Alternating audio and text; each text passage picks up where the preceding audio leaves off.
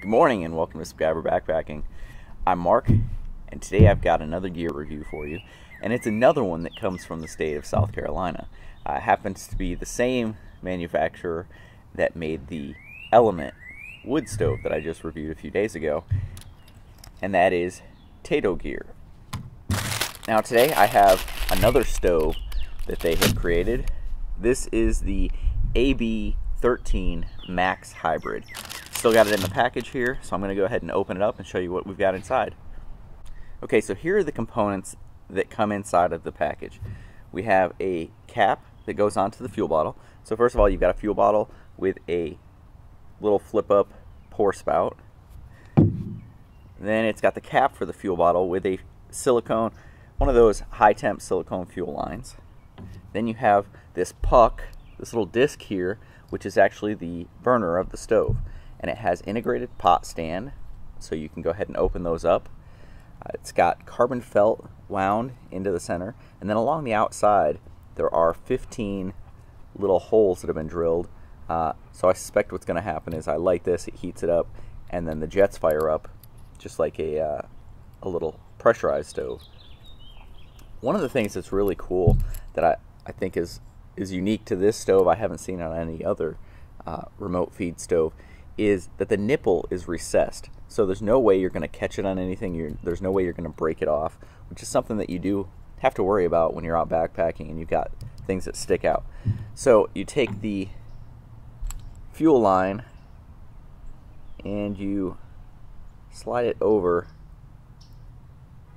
that recessed nipple.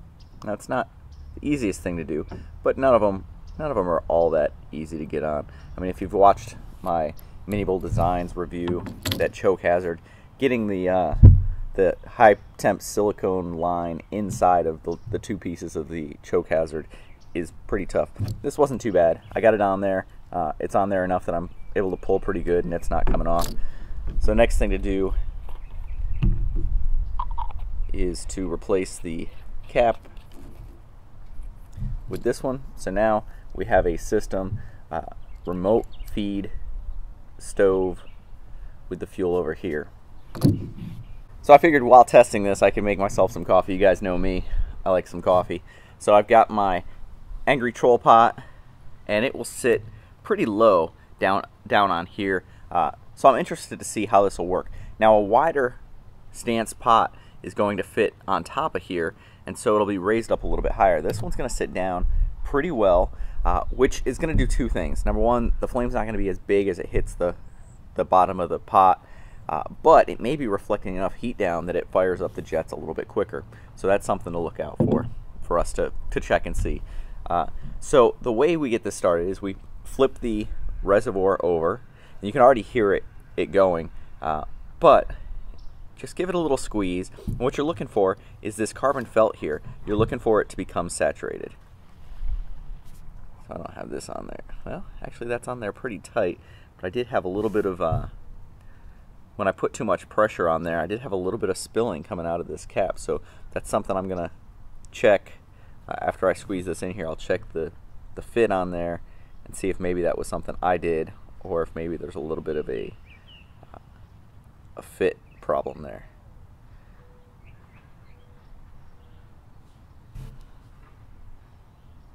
So I'm squeezing it in. There you can see it just dripped again over here. I've got quite a bit of fuel that I've been putting in here. Starting to see a little bit of saturation there, but not complete saturation yet. You guys can probably see what I'm talking about.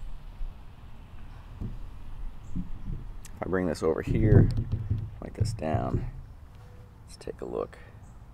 So there you can start to see the saturation here along the side. You can see it a little bit in the middle. But to get a full saturation, I'm going to keep squeezing. There. Now you can see it. Okay. So I'm going to go ahead and turn that back over. Okay, so I went ahead and I reattached the top. I took it completely off, took a look at it, and reattached it. And now I'm squeezing it pretty good. You can see it, the fuel's coming all the way up out, and there's no fuel leaking out of here. So I'm going to go ahead and say that was user error on my part, that this thing doesn't leak, that it was just the way that I had it on there. Maybe I didn't have it screwed on quite right. So that's how you light it. Right now, you probably can't see it. I can't see it, but I can see the way that the heat is coming up the sides. You know, it's evaporating a little bit of the fuel that's along the edge here. I can feel it. I can see the heat reflecting off of here. So I'm going to go ahead and put this on here and just kind of let it go, get some coffee going. I will do another test of this inside where it's a little bit darker, controlled environment, so you guys can see flame pattern and the jets firing up. So one of the things I want to check while I've got it going is, will it boil, I don't know, I probably have close to 10 ounces of water in here. Will it boil a cup to a little over a cup on one fill of the reservoir? So what I've done is I filled it, you guys saw I filled it till you saw the saturation, and actually there was a little bit of fuel coming out of all the little jet holes.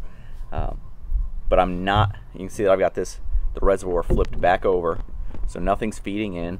You know, you could set this thing up a little bit higher where it's going to feed down and keep feeding it like I do with the choke hazard. But with this one, I wanted to see, it's got a pretty good size reservoir right there. I'll have to check and see if I can find out what size it is. Is it an ounce? Is it a half ounce? Just to determine, will it bring this to a boil without having to refuel it. But being that it is a remote feed stove, you do have that option of continually adding fuel as the flames go down. So that's a nifty little option you got there. So I was able to answer the first question that I wanted to know, and that's, would it boil that amount of water without having to refuel? And the answer to that one, on this occasion, in these settings, with the wind being what it is out here today, is a no. It was just about to go out. The flame was just about to go out. There wasn't a lot of heat coming off of it, so I had to give it a little bit more. I've given it a little bit more. We're getting closer, but we're still not there, so I'm going to go ahead. And this is how easy it is to refuel it. And just add more, turn it over, let the line drain out, and now immediately the heat picked right back up. Now, with the wind blowing out here, it could have a couple of effects. Possibly it's keeping the side jets from firing up. This is a completely unscientific test this morning. I need to get some coffee in me, then we'll go inside and do a little bit more organized test of this. But just wanted to show you guys what I was doing out here.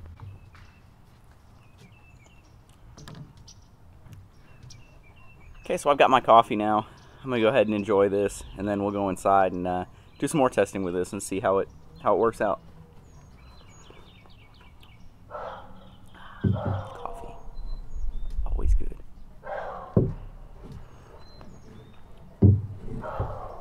All right, to determine how much fuel this holds, I'm measuring it out in the little measuring cups that I use and pouring it in. So that's half an ounce, 15 milliliters.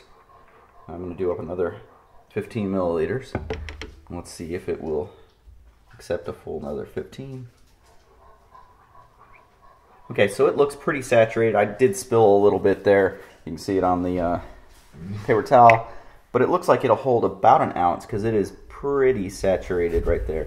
Okay, so for this test, I've got the Batch Stove's 10 cm pot with 2 cups of cold water in it. I put the 1 ounce in the reservoir here, and then we've got probably a half to an ounce left in the bottle here that we can keep it going with. So I'm going to go ahead and light it. And now in here you can actually see the flame. The 10 cm pot is wide enough that it sits on top of the built-in pot stands. There we go, center it a little bit. And now we will watch this and see how long it takes before the jets fire up. One of the things I have noticed, and I'll have to take a look at this after this is done burning because I'm not going to touch it while it's hot, but if you look at the support arms, this side is lower than the other two, which is causing my pot to lean, which is why I thought it wasn't centered at first. So I will check and see if it's something I've done with the adjustment there, or if that is in fact how this one was made. So something to look at. Looks like the jets are going. It's very hard to tell. The only way I can really notice, and it may be really hard down here, let me kill one more set of lights.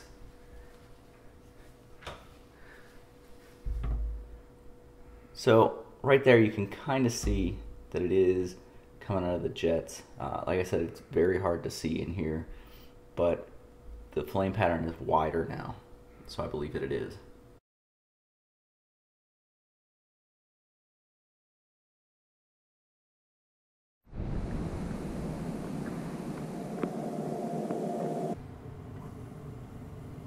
It's getting really close. So one of the things I wanted to test and see was if I filled that reservoir with 1 ounce, was 1 ounce enough to bring 2 cold cups of water to a boil? And the flames are still going really nicely down here, and we have birdie ball. Yep. We got that birdie ball going on. So yeah, it will do that. So that's something that I wanted to make sure it would do, and it does. I still need to check out the pot stand down here and see what's going on with that, but that's gonna wait until she cools off a little bit, because I'm not putting my hand in there. It was about 7 minutes for a boil, which isn't bad. 2 cups of water, 7 minutes, 1 ounce of fuel. The fuel is yellow bottle heat. So pretty good performance there. So it looks like the flames are starting to die down now. If you can see in there, the carbon felt, actually let me pull this off. Carbon felt is starting to glow, and that's how you can tell on all of these remote stoves that have the carbon wick. That's how you can tell when it's starting to get low on fuel, is you'll see the glow, the ember there. And if you want to get rid of it, you simply add a little bit more fuel. You know, see I'm squeezing this, and it started to go away. And you can see some of the jets started to fire up again on the side that the fuel's going into, but not on this far side. So it can show, you can show that it takes a little bit to fuel the entire thing with that wick running throughout. But that's how you can tell when it's starting to get low. All right, guys, so welcome back. Tato Gear AB-13 Max Hybrid Stove. What do I think of it? I think it's a pretty good stove. I did notice a couple of little things I'm going to point out to you, but overall, I think it actually worked pretty well. It's an alcohol stove, and you guys know I like alcohol stoves. So let's take a look. You've got the package that you can put it in, and this is kind of like one of those frog togs type material. You know, it feels kind of papery, but also kind of rugged.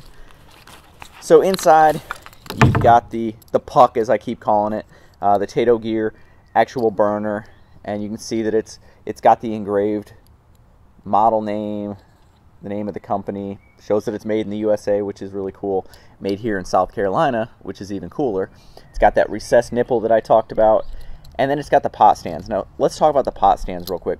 So you've got 2 of them that are really, really loose that fold out. Now this third one hits a little bit of a tough spot there, and you've got to kind of push it in order to get it past that tough spot, and now it's level. So I had mentioned that I thought that it wasn't sitting level, and I wasn't sure if it was made that way or what was going on, and so it's that this one here needs to be pushed. You could actually see a little bit of light coming underneath it, so it's all good. It just needed to be pushed a little bit. You've got your bottle and then the connector with the tube, the line there. All in all, nice light package. I'll go ahead and throw up the scale showing you guys what it weighs. I will keep using this one. I like it. You guys know I like alcohol stoves. Easy to use, work great. This one with the combined felt and the jets, you could definitely tell that the heat came up once the jets were firing. I'm not sure that the jets ever were firing while I was sitting out here trying to get the coffee going. So something to think about there. Make sure that you're using a windscreen. I think that'll take care of it. Really trap that heat in there, get those jets firing, and get your boil going a little faster. Good little stove. I'll take it out some more, but it's not going to be mine. This isn't going to stay with me. This is one of the pieces that I'm going to be giving away at my 1,000 subscriber giveaway. So make sure you're subscribed, make sure you're checking in, and doing what needs to be done to possibly win this, along with the other stove that I tested and all the other South Carolina gear that I've tested and am testing. So check that out, and maybe you will be the lucky winner. Anyway, guys, I appreciate you checking in, tuning in, seeing what I've got going on. Keep coming back. I'll keep putting up reviews. I've got some good trips coming up. I'm heading out with my son Justin and with Beekeeper and his son. We're going to go hit the Foothill Trail here in South Carolina, and that's coming up just in a couple of weeks. I think next weekend I will be out at the Palmetto State Hangers Hang. So lots of good stuff coming up, lots of good reviews coming up. Keep coming back. I'll keep doing this. You keep watching. Thanks, guys. I'll see you down the trail.